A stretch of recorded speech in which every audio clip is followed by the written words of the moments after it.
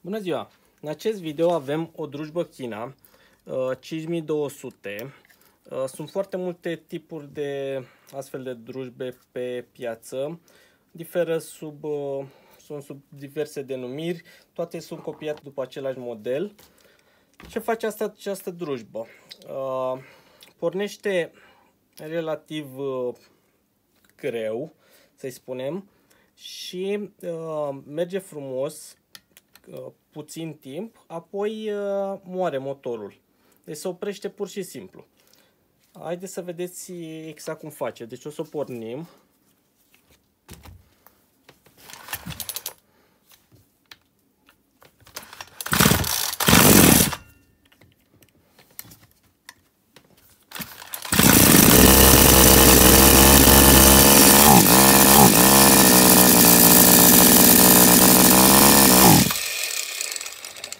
Deci observați, când dau să accelerez, moare.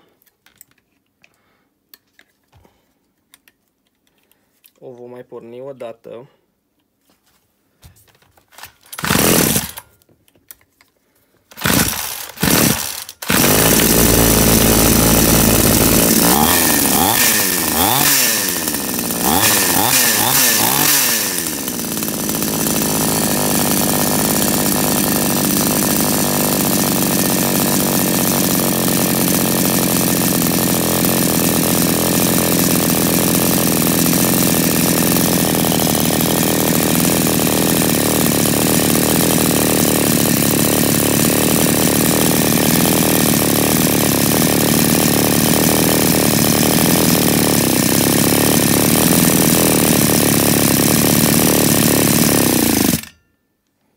Ok, s-a oprit singură.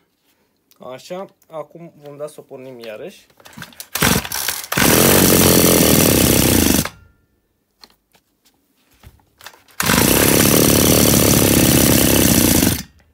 Deci observați, merge puțin, dar se oprește.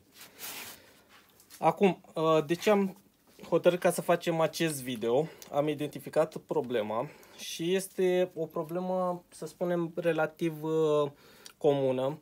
Deci o problemă destul de des întâlnită. Și așa cum v-am promis, o să încercăm să acoperim cât mai multe probleme clasice, să le spunem așa.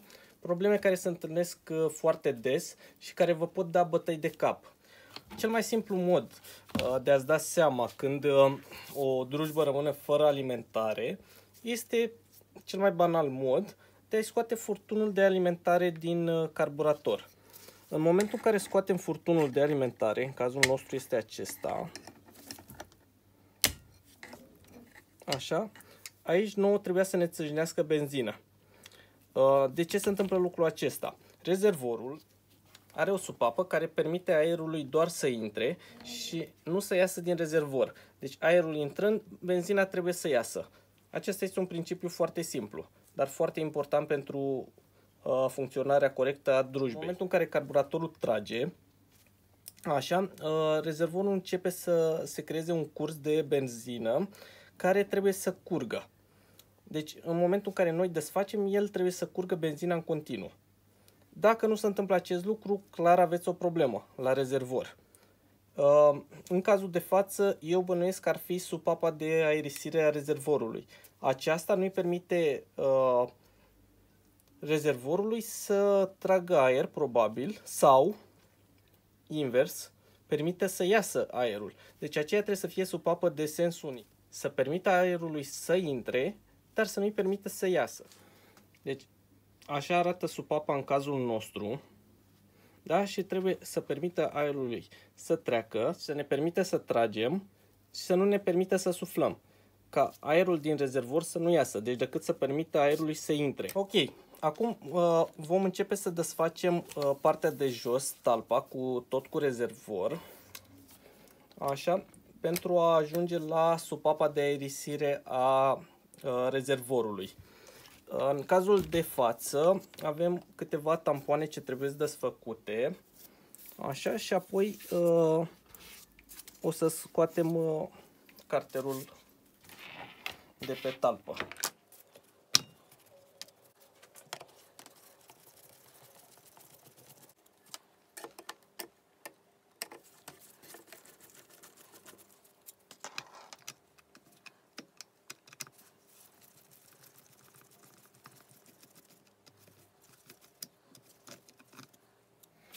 Ok, pe partea aceasta am terminat, ne mutăm pe partea cealaltă.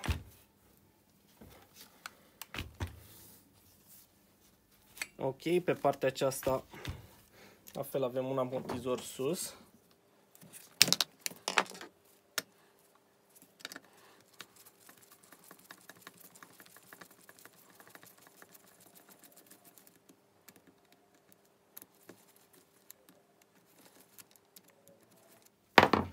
Așa, trebuie să desfacem demarorul.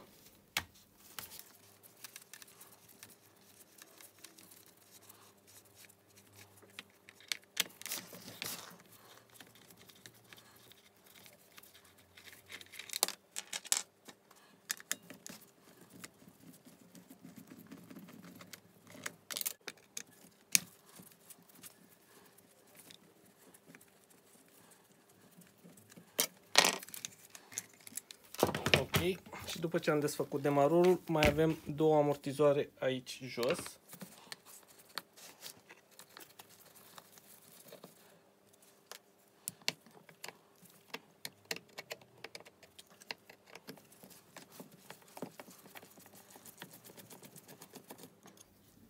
Gata. Și ultimul. Și acum iese fără probleme. Așa, trebuie să scoatem furtunul din carburator. Așa, și pârghia de accelerație care va rămâne pe tapă.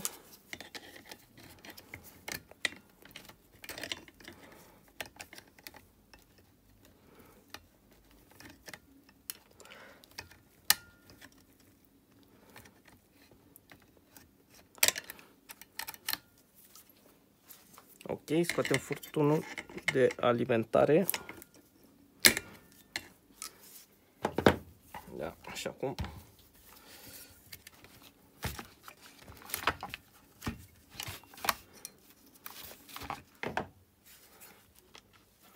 ok, am desfăcut și accelerația, pârghia de accelerație, care trebuie să iasă ușor pe aici. Așa. Și așa arată supapa de aerisire. Deci este aceasta de aici. Pe aceasta trebuie să o schimbăm noi. Pare că a mai fost umblat pe aici. Văd că este niște mastic dat. Ok, acum cum să probează aceasta? Vom lua supapa. Introducem un furtun pe ea și aceasta nu trebuie să ne permită să suflăm. Deci trebuie să putem decât să tragem. Deci putem să tragem.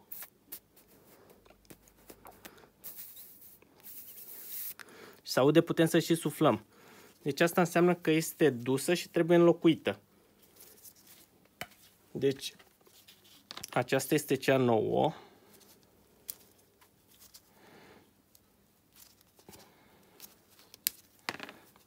Punem la fel furtunul. Deci putem să tragem. Dar nu putem să suflăm. Deci așa se testează supapa de aerisire. Ok. Vom introduce supapa nouă. Deci aceasta are acest manșon ca să etanșeze bine pe rezervor. Punem manșonul. Ok. După ce am băgat manșonul bine, punem și supapa de aerisire. Deci aceasta trebuie să intre cât de cât forțat. În cazul de față a mai fost umblat și probabil pierdea foarte mult și pe lângă acest manșon. Deci este foarte important să-i puneți la acest model și manșonul, pentru că supapa nu etanșează singură. Ok, după ce am pus supapa, rămâne să ansamblăm drujba la loc.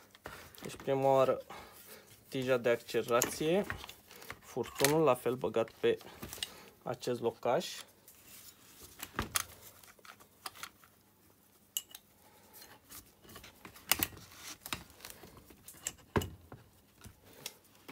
Da? Apoi punem tampoanele și restul. Ok, punem și șocul.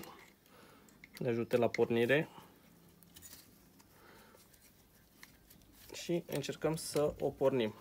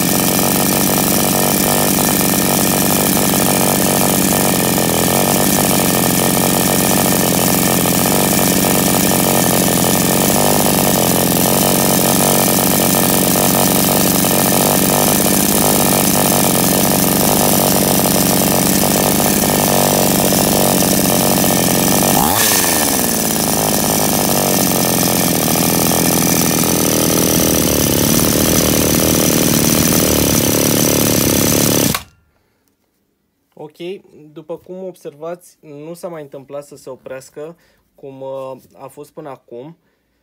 Haideți să vă arăt și diferența, ce vă arătam mai devreme. Deci în momentul în care voi scoate furtunul acesta de alimentare cu benzină, va țâșni benzină. Observați? Deci după asta vă dați seama. Observați cum curge benzina?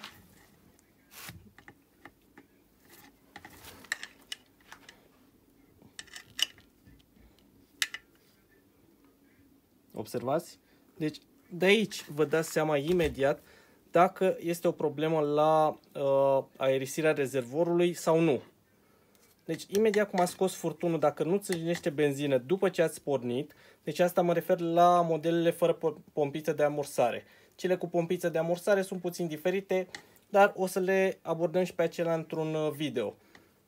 Deci dacă în momentul în care a scos furtunul acesta nu curge, clar aveți o problemă. Cam asta a fost. Vă mulțumim pentru vizionare. Nu uitați, încercăm să acoperim cât mai multe subiecte posibile. Dacă aveți sugestii, vă așteptăm cu drag să ne scrieți un mesaj. Până una alta, like și abonare la canalul nostru.